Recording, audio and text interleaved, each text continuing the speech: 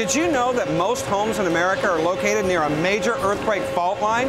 Well, today I'm in Brea, California at Simpson Strong-Tie, and we're going to show you some of the latest building components to make your home safer, stronger, more resistant to earthquakes and wind.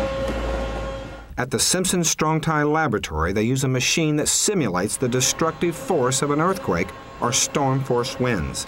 This test helps engineers develop stronger and more effective hold-down devices for the home.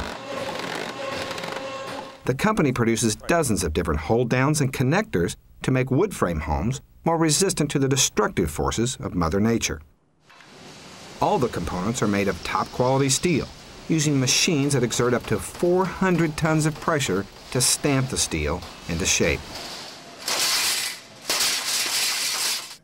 Today we'll be looking at an earthquake hold-down that fits into the base of a wood-framed wall. The steel is designed not to stretch, bend, or warp under extreme pressure. Eric, what are these devices and how do they help make our home more earthquake resistant? What we have here, Steve, is a strong wall panel. We've got a couple of hold downs attached to this panel, and these hold downs transfer the load forces down to the foundation. How are they attached? The hold downs are attached to the structural wood member with our strong drive screws. We've got 20 of these screws holding the back plane of the hold down to each post. So then what does these rods do and where do they go?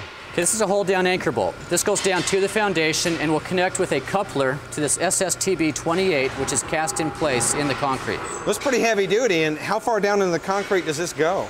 Steve, this is the embedment line of the product. So everything below this line is below grade in the concrete. Wow, I can't imagine the forces that would ever pull this out. It won't happen. It won't happen, that's right. So then basically what happens to a house in an earthquake is, you know, it will move back and forth like this and then eventually collapse. So really the whole art here is to make a system that transfers these loads efficiently into the foundation.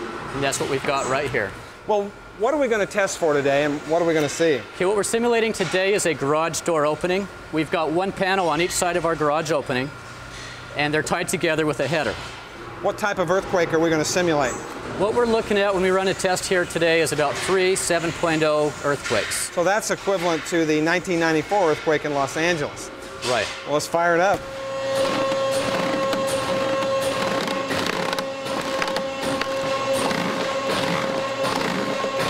Basically, these panels aren't designed to deflect more than, say, ½ an inch on average. So what we're doing here is a destructive test to see exactly how these panels perform. Well, it looks like they're doing pretty good. Tell me how all this works so it fits together. Is it glued or nailed? What we've got here is a fine balance between wooden material and mechanical fasteners. So we've got the hold downs attached with the screws that we talked about a little bit earlier.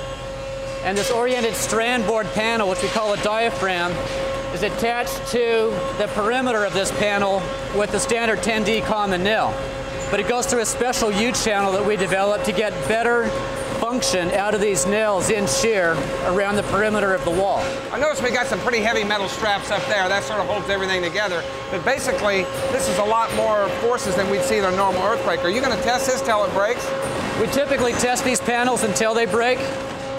We push the panels to the maximum load for several minutes. Most earthquakes last for less than 1 minute. The test we're conducting here is 3 times stronger than a 7.0 earthquake.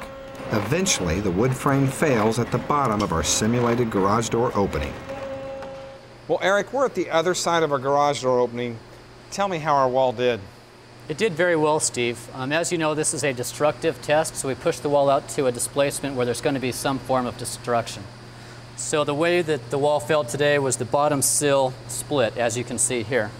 The ultimate goal is to design stronger, more earthquake and storm-resistant walls to keep you and your family safe.